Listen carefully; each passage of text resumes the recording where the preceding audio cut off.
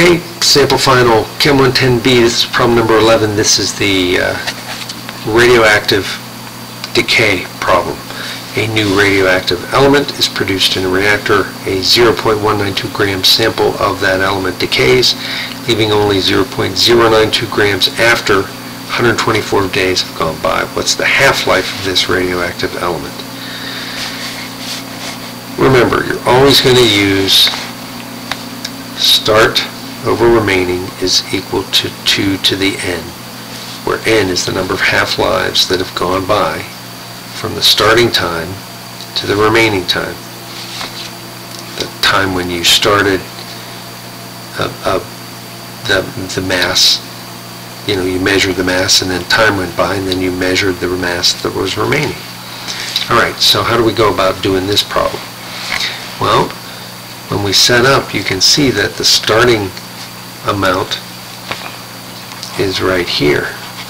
And then after 124 days, this is the remaining amount. So start jumps in here, remaining jumps in down here. Remember, that has 3 sig figs and that has 2. And all of that is equal to 2 to the n. Alright, now what?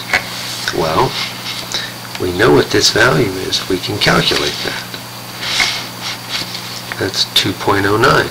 0.192 divided by 0.092 is equal to 2.09. And all that is equal to 2 to the n. We need to find what n is. The best way to do that is to take the log of both sides. The log of 2.09 is the log of 2.09, and then you take the log of 2 to the n. How do you solve that? You do this. You punch in log, then 2.09, hit equals, remember this is log, not natural log, not ln, and you get 0.320. That's what the log of 2.09 is. Algebraically, the log of 2 to the n is the same as n times the log of 2. What's the log of 2? 0.301. So 0.301 times n is equal to 0.320. Divide both sides by 0.301, and what do you get? You get 1.06 is equal to n. 1.06 is the number of half-lives gone by in that 124-day period. Now, what we want to know is the half-life. One half-life equal to how many days? Well, we know that 1.06 half-lives, just over one half-life, has gone by in 124 days. So we set those equal to each other. Take 124 divided by 1.06, and you get 116 days per every one half-life. But up here, that was a 2 sig fig problem, so the answer really can only have 2.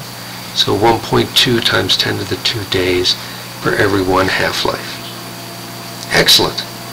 Now, as cool as that problem is, you're not going to see that on a test. You're going to have to be able to solve for start or for remaining. They're going to give you the rest of the information. You have to find the starting amount in mass or the remaining amount in mass. Where do you find those problems? You find them right here.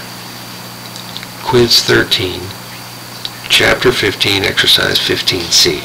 So that's where you need to go. That's where you're going to focus most of your work. Okay, practice up on those. Good luck.